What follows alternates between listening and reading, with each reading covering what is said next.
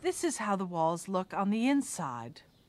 The piers are pushed into the walls, leaving space that is open, unified, and evenly lit.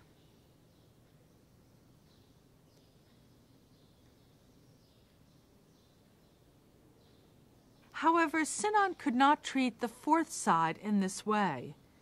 This side had the entrance and the facade, and he wouldn't have wanted to destroy its symmetry with buttresses. His solution was to make the fourth wall thicker than the others, but to mask this extra thickness with a gallery, creating a space for women.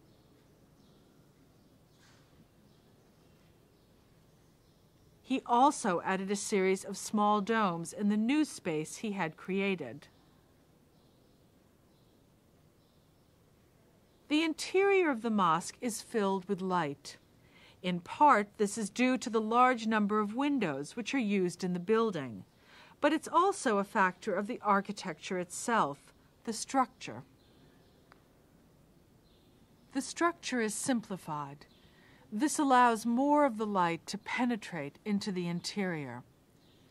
Sinan's interest in light extends from the large scale, from the architecture, to the small scale, to the use of decorative details. He used tile work, the finest quality Iznik tiles, throughout the building and in important places, such as we see here in the tiles which are used around the mihrab.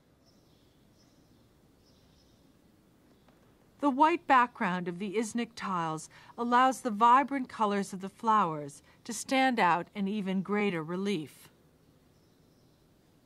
The clear glaze which covers the tiles allows light to be reflected back into the room. In using light in this way, Sinan is creating something new within his architectural and cultural tradition, a tradition whose origins were not exclusively Islamic.